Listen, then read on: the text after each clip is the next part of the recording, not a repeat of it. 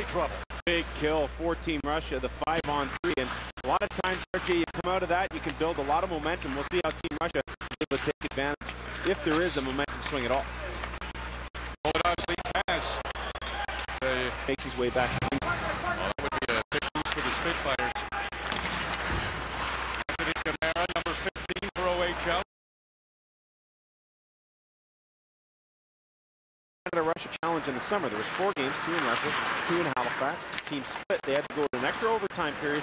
Ryan Strome scored, and as 18 goals in 19 games. Lead pass to Matt Pumpel, poked off his stick.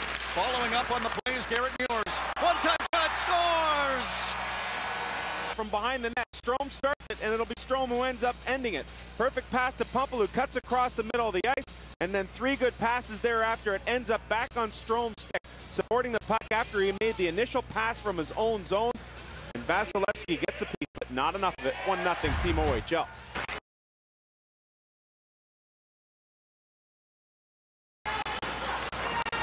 Feld trying to get past Pellick, doesn't get far. Pellick, the Islander draft pick, comes up with it.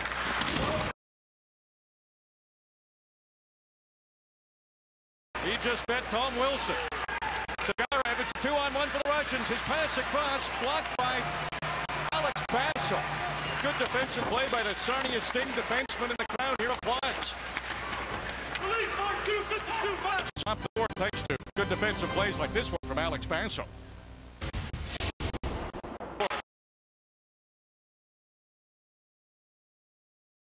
Gives it to Dougie Hamilton. There's a redirect. Another chance. Rocky Corrado scores. Watching this young man continuing to develop with the Sudbury Wolves. We'll see Corrado enter your screen on the right side. Comes in off the back door for the rebound. And far pad to create the rebound. He kept the shot low. Went to the far pad. Corrado recognized it.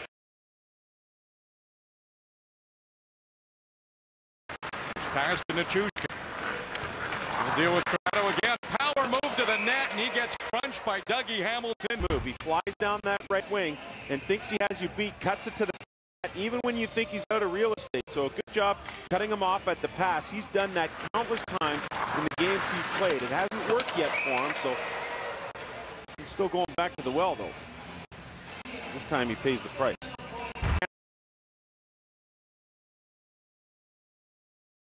Wins the draw. Yakupov reaches for it. Camara working hard along the boards and gets it out. Net is empty for Russia. Patterson bounces over his stick. Behind the net. Yakupov has it. Low shot, not much on it. Shalunov, Yakupov scores! Nail Yakupov! And Yakupov, who's been like Charlie Chaplin till this point tonight, picks up the goal, and hey, 36 seconds left. There's still some time to get things done. We've seen stranger things happen before. Yakupov left alone in that spot. Animated as he was after the morning skate. Another look at the goal, Shalunov. Late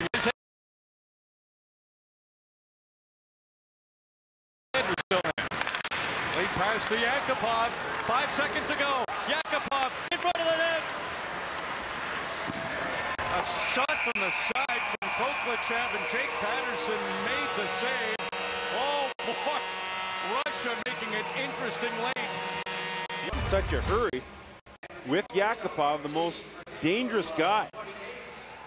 And Dougie Hamilton is able to get his stick on that pass coming through to Koklachev. Otherwise, we're probably looking at a tie game.